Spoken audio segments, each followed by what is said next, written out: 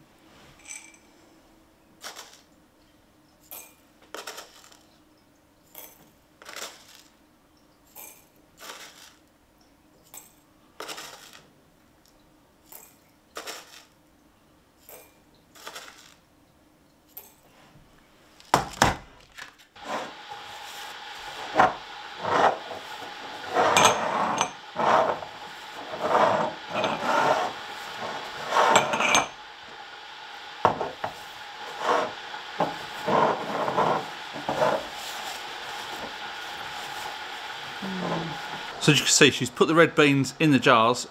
Don't fill them right up. Goes to about a third full because they're going to swell up. And if you have too much in, they'll make the jar explode. So she's put the beans in and she put a quarter of a teaspoon of salt in there as well. So next step is she's just boiling the kettle up. And then she's going to put some water in these jars and put the lids on.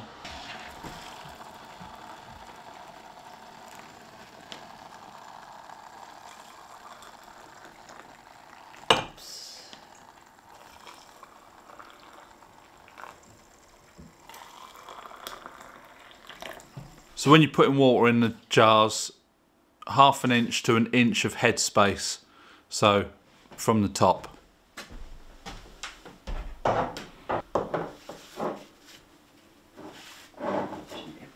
can see them crinkling already.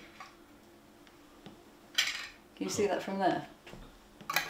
Might be able to see it on the screen. Get the soda coming in.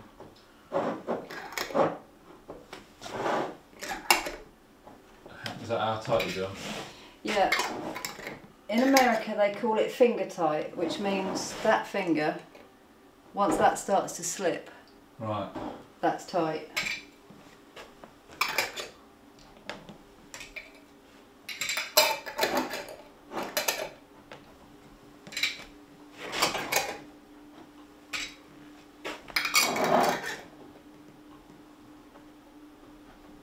Warm because the jars are warm.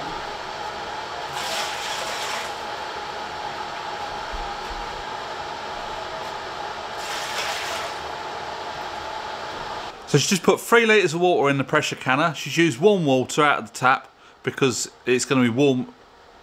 The jars are going to be warm. If the jars were cold, you could put cold water in.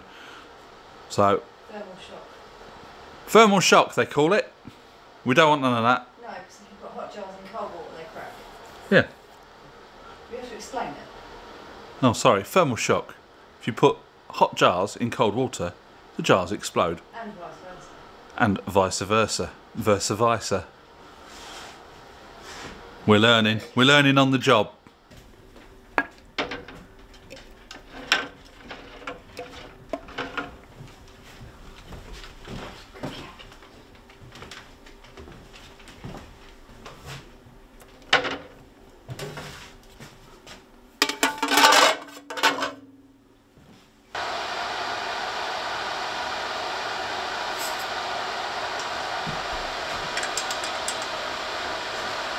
If you're wondering what she was doing then, she was making sure that the vent was clear. Because if the vent's not clear, we have explosions in the kitchen. We don't want that. Also, while she was there, she was making sure that the seal was good. Because you want it to seal, otherwise you can't build up any pressure.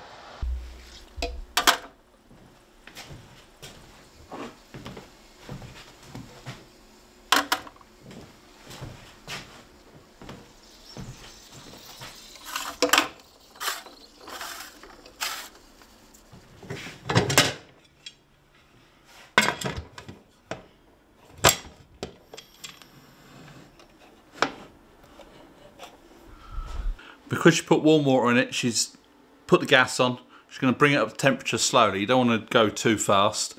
At the moment, the top is on, so the top's sealed, but there's no weight on the top. Can I pass the weight, please? This isn't the magic one. No. This is the weight that comes with it.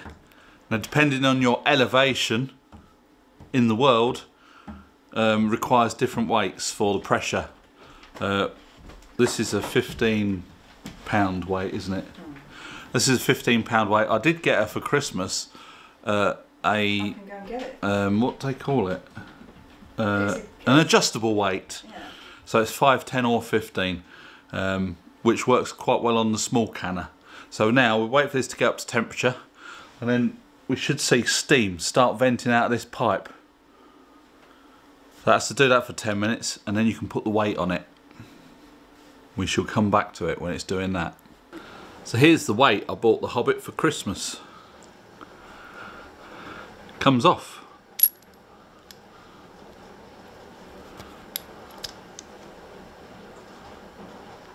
So you can have £5, £10,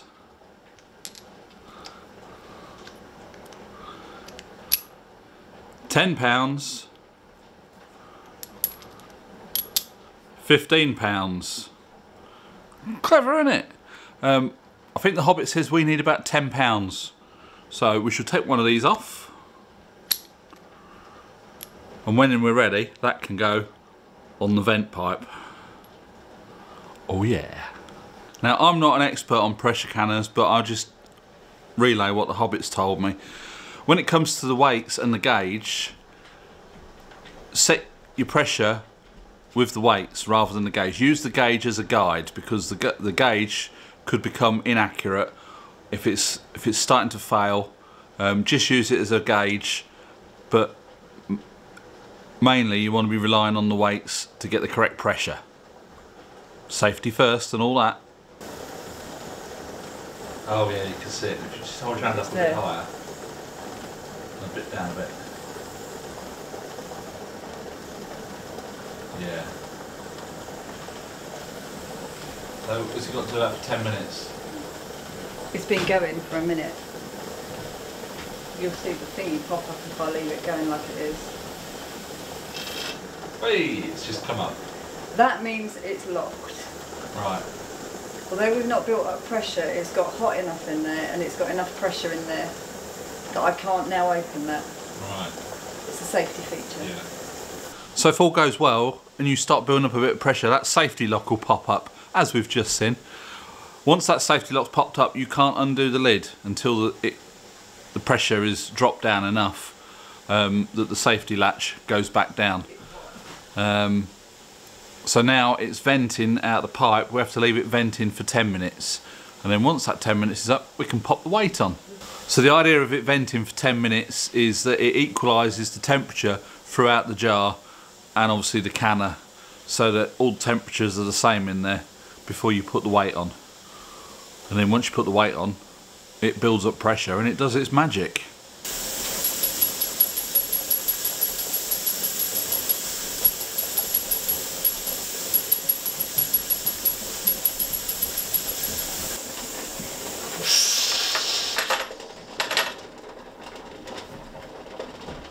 Won't take long, especially not if I turn it back up a little bit. It won't take long for you. Can you see the gauge? Yeah. You can see it start climbing. It's not too long, you. I wouldn't stay on that.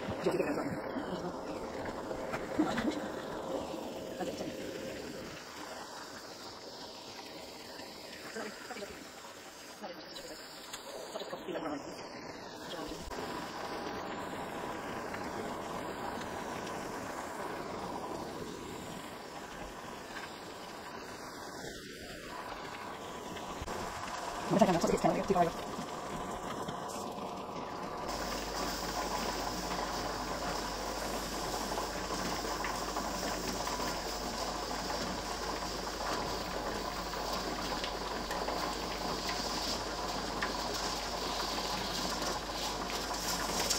it goes. I need to knock it down then.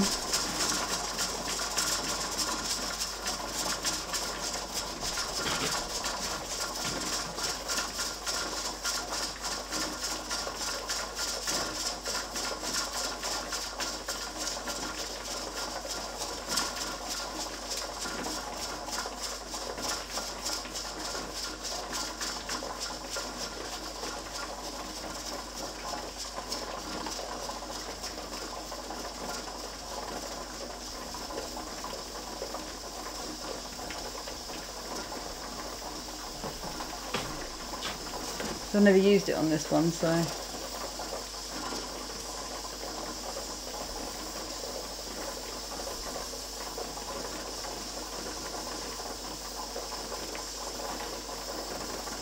How many hours have we wasted sitting looking at jigglers and... So the jigglers start going, we're up to pressure. Now you can regulate the pressure by turning the temperature up and down.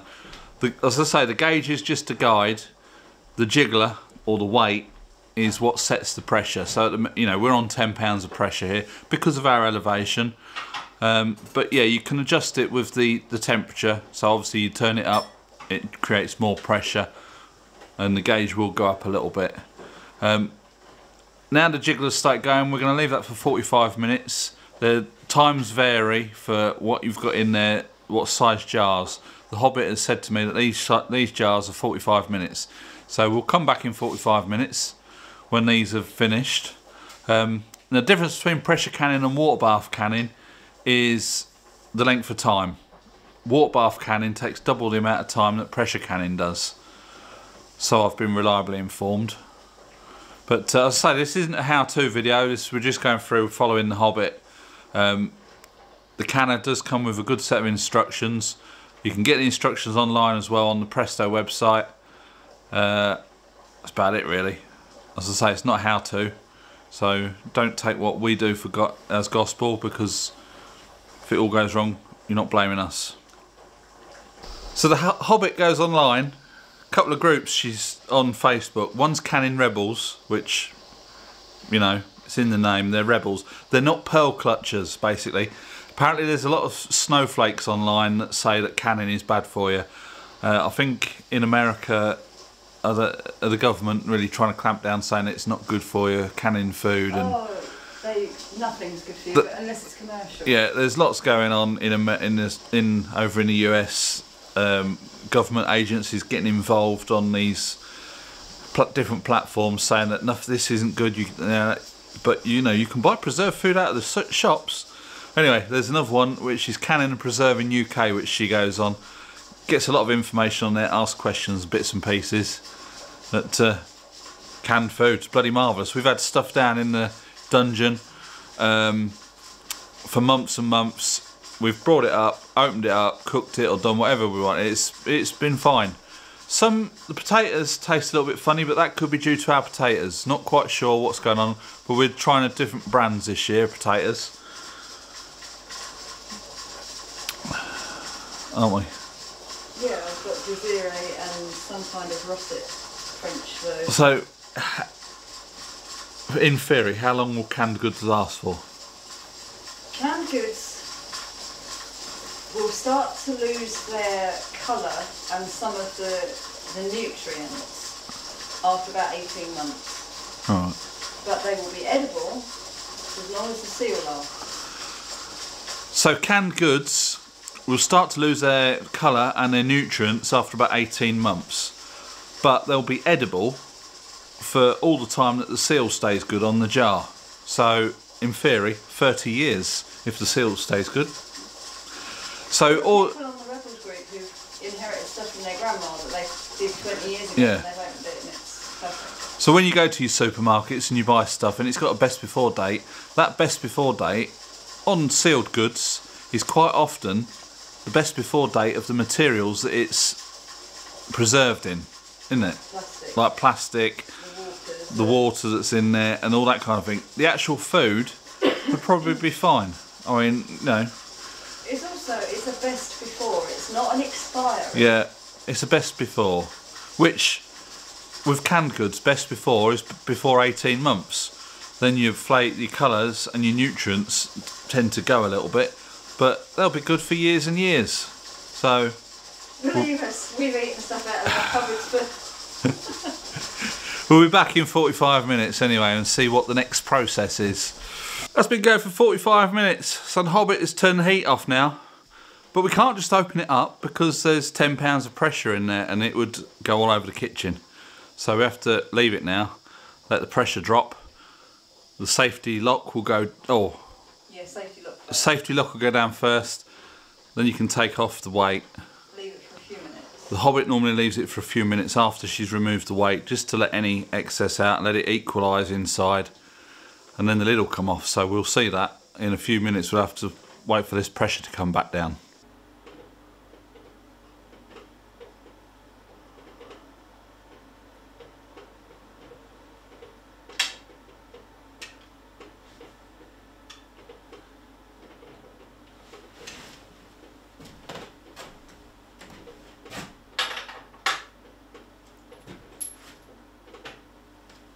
Give it a couple of minutes.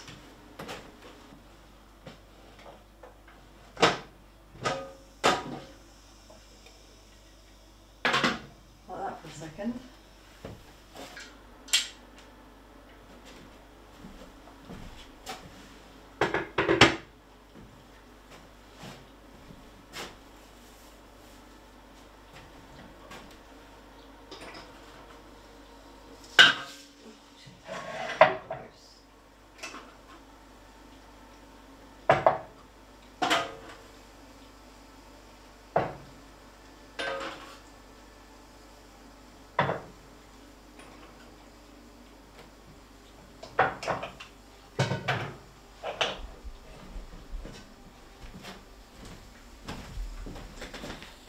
You can see them still boiling.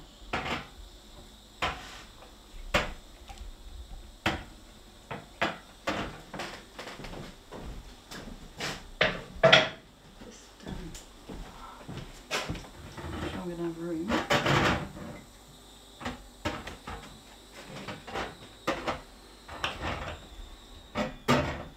Pretty colour, aren't they? Yeah.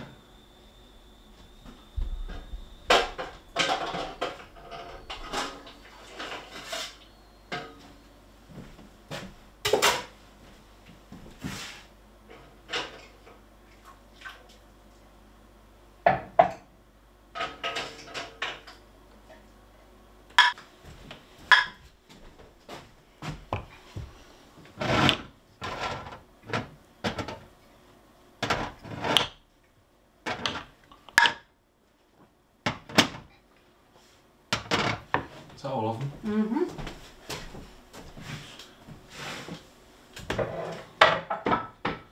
Et voilà!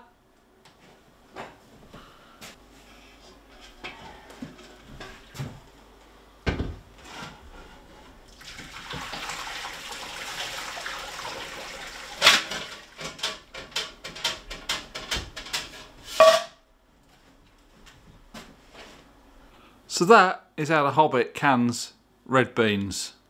So they're kidney beans. You can see in the jars they've swollen up quite a bit. A lot of people cook them before they can them.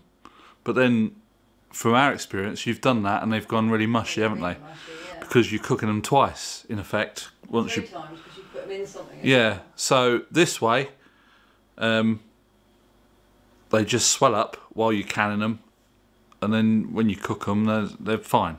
So you're only doing them sort of twice. Whereas if you cook them beforehand, you're sort of cooking them 3 times. But yeah, so these will. We've heard the lids popping. They do that when you get them out of the thing. The lids all suck in, pop, lovely jubbly. You know it's sealed. Smell red beans, because I think sometimes you do get the jars siphon a little bit, but that's to be expected. But there you go, 2 thumbs up. We've got 13 jars of red beans, kidney beans, whatever you want to call them. Chilies, curries, whatever. White beans tomorrow. So yeah, we was going to do the white beans, but we're going to do them tomorrow. I won't bother videoing that because it'll be the same as this video. But yeah, so we do it with the beans and the chickpeas and all that kind of thing. They're in jars, portion sizes. They're ready to go for when we want to do some cooking. So, as I say, this isn't a how-to video. It's... oh, and another one. This is just how the Hobbit does it. And I've had people asking, oh, I'd really like to see a video on your canning. So, there we go. That's it. From me and the Hobbit over there. Give us a wave, Hobbit. It's bye for now.